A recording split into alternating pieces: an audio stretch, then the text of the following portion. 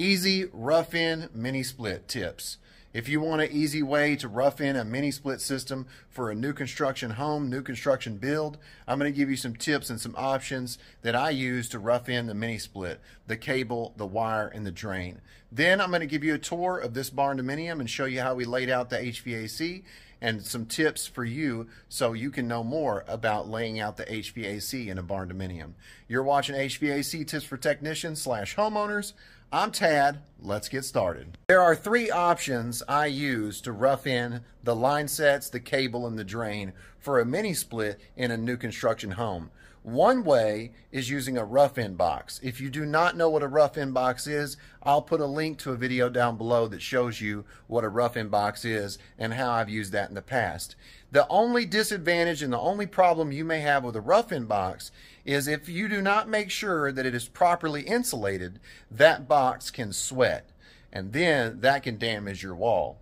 The second way is taking and just running your line sets, your cable, and your drain up in the wall, and then taking and bending them out and then curling them up. The problem with that is you may not be able to work with those line sets, that cable, that drain, and it may not look the best whenever you're finished with it. You got to make sure that where the unit's going to go and the line sets are going to be is going to be able to be easily hooked up. The third option is taking and installing a piece of sheetrock where you're going to install your indoor wall mount air handler. And then you just go ahead and install that wall mount air handler. Before you install your insulation, you install those line sets, the drain, you hook everything up.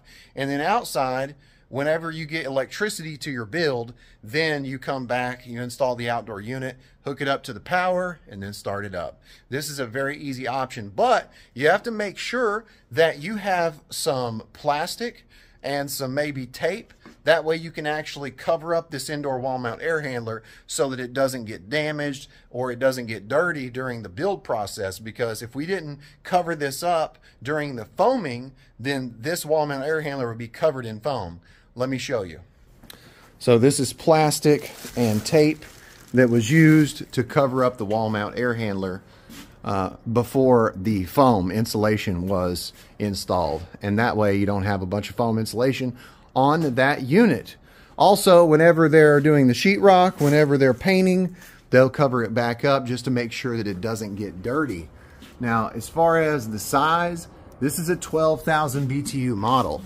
So this will do anywhere from 300 to 600 square foot, depending on the insulation. This is the master bedroom right here. That's the master closet. That's the master bathroom. And I'm going to explain why we installed a mini split for this section of the house, because there is another unit, but let me show you the outdoor unit first. Here are the outdoor units, and this is the outdoor unit that's connected to that wall mount air handler. This is a 12,000 BTU single zone Samsung unit. And if we didn't rough in the line sets, then they would have to come out somewhere up there, and then you would have them exposed, and you may have to get a line set cover, which I know a really good line set cover that you can use, permacover.com, and I've got a discount code. Go check it out in the link in the description if you need a very good durable metal cover for your line sets.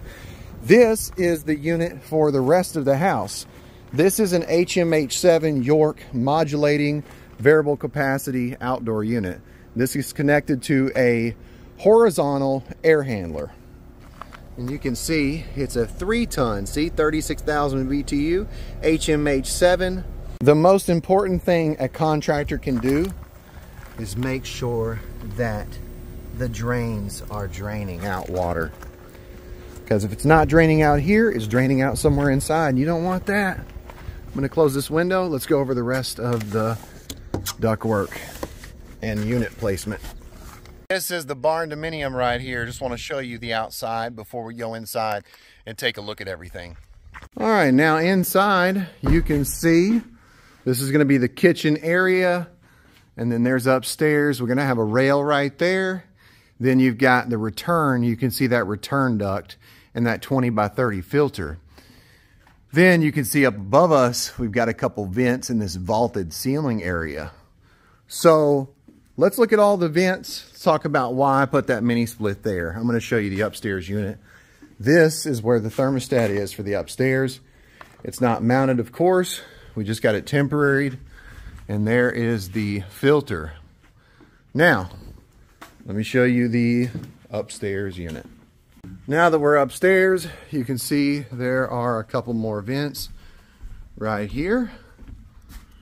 There's our return, and here's a couple vents that go down into a closet area to get to the lower area. Here's where the attic access is, and there's that horizontal air handler, and here's the supply trunk. This is a 3-ton unit. That means it's rated for 1200 CFM. We can do about 12 6-inch vents with this unit. So let's count the vents. We got 1, 2, nothing here, but I'll show you how this is framed out. See that duct? Framed out, goes up and then over to the unit. So we had 1, 2, nothing in there. There's 3, and then in here there's 4. All right, out here 5, 6, and then 7, 8. Then we got those vents that go downstairs.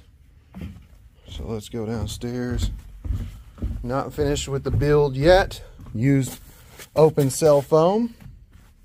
Now that we're downstairs, you can see there are some lines that come down out of that closet area, and there's one line that goes over here, and you can see there's one vent, that's 9, and another vent for this bathroom, that's 10.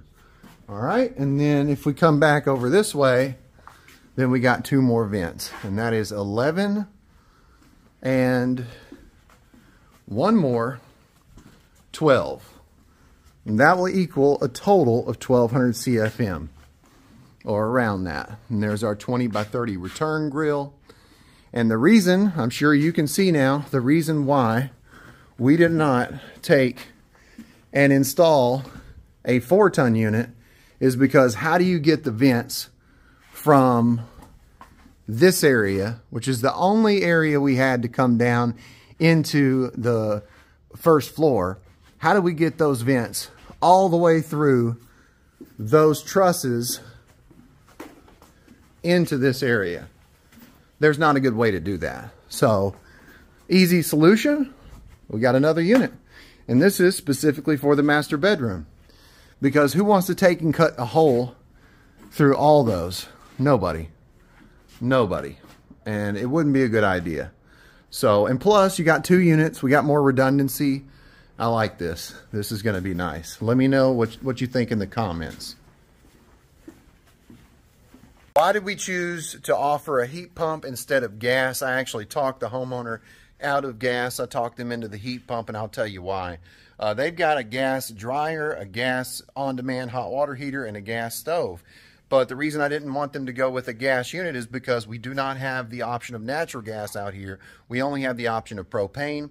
And I do not like propane because you may pay $2 a gallon or $1 a gallon during the summer to fill up the tank. But during the winter, if you run out, not only will you call the company, propane company, and some companies it takes them a month to get to you. That's not good, number one. Number two is that $2 a gallon that you pay during the summer, that price is liable to be double, if not more. So you may be paying $4 or $5 a gallon for the same propane. That to me is a problem. So those 2 alone is a reason for me to push the heat pump, and I always go with something variable capacity so that the customer has a more efficient system and something that can work down to the teens, 10, 5 degrees, and still provide really good heating. Since this is the kitchen area, you can see there's a 1/2-inch gas line right here. This is track pipe. I love track pipe. Easy to work with. This is the gas line for the water heater. And you can see this is a little bit bigger. This is 3/4-inch track pipe. You got a shut off, 3/4 shut off, a nipple, and a cap.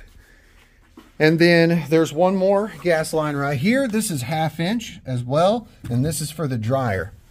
Love track pipe, very easy to use. Here's the gas tankless hot water heater right here. Renai, very good brand. Here's some rolled up track pipe. You can see what it looks like on the end. Got that stainless steel. Very nice. Let me show you something outside you have to do for your gas lines. Propane tank's going to be out here somewhere. You want to make sure that you get a pressure gauge. That way you can actually put pressure on your lines and pressure test them to make sure you don't have any leaks. Here's the gas line right here on the other side of the wall where it comes in, and you can see that track pipe running up inside the joist. You want to make sure you check with local codes because you may not be able to leave a connection inside the wall. You may have to have some type of access cover. So check your local codes before you do anything. Also check and see if you can use track pipe, because some local codes, they require a hard black iron. They do not let you use the flexible type track pipe. So if the customer is wanting you to cut holes and run ductwork in tight spots, remember, mini splits are a great option, and you can install several mini splits on one outdoor unit. If you haven't seen my mini split project where I installed 9 indoor units on a log cabin, I'll put that video down in the link in the description. If you want to learn more about working on mini splits, I've got a video and it's titled How to Work on Mini Splits. And I go through all the different components and different problems that I have in the field. That way I can familiarize you with what you may see in the field when you go to work on a mini split. So go check out that video. I put the rough in box video down below so you can learn more about those rough in options that you've got. And I've also got a video on a solar powered mini split. If you haven't seen that, that one's really cool. So go check it out. I hope you enjoyed today's video. I hope you learned something. If you did learn something, let me know what it was down in the comments. If you got a question, questions can lead to new content. So put your questions down below. But if you don't have a question, that's okay. Let me know who you are. Let me know where you're from. You've been watching HVAC Tips for Technicians / Homeowners. I'm Tad, and I'll keep you cool if you let me.